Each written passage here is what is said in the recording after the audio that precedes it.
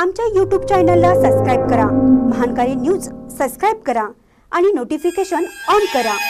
Notification on केल्यामुळे आमचे update आपल्यापर्यंत सतत पोहोचेल। कवटेपिरान परिसरात अतिवृष्टी, वादळी वाऱ्यासह जोरदार पाऊस। मिरज तालुक्यातील कवटेपिरान व परिसरात सोमवारी सायंकाळी 6:30च्या सुमारास अर्धा तास अतिवृष्टी झाली। या पावसाने शेती, घराचं मोठ्या प्रमाणात नुकसान झालं। गावातील अनेक विद्युत खांब पडले आहेत।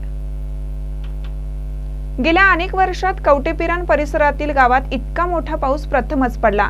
विजेच्या कडकडाटासह मुसळधार पाऊस झाला। वारा एवढा वेगवान होता की घरावरील पत्रे, कौले उडून गेली।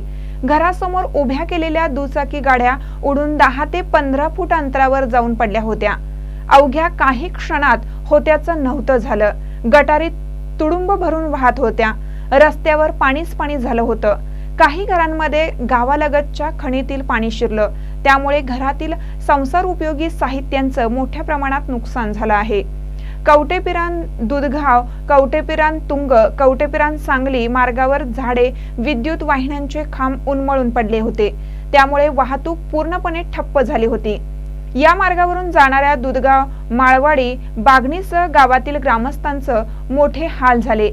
रात्री उशिरापर्यंत झाडे, खांब हटवण्याचं काम सुरू होतं। गावात रात्रभर विद्युत पुरवठा बंद होता।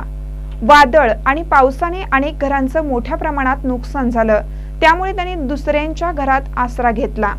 महानकारी न्यूज साठी कवटेपिरानहून भगवानराव देवकर।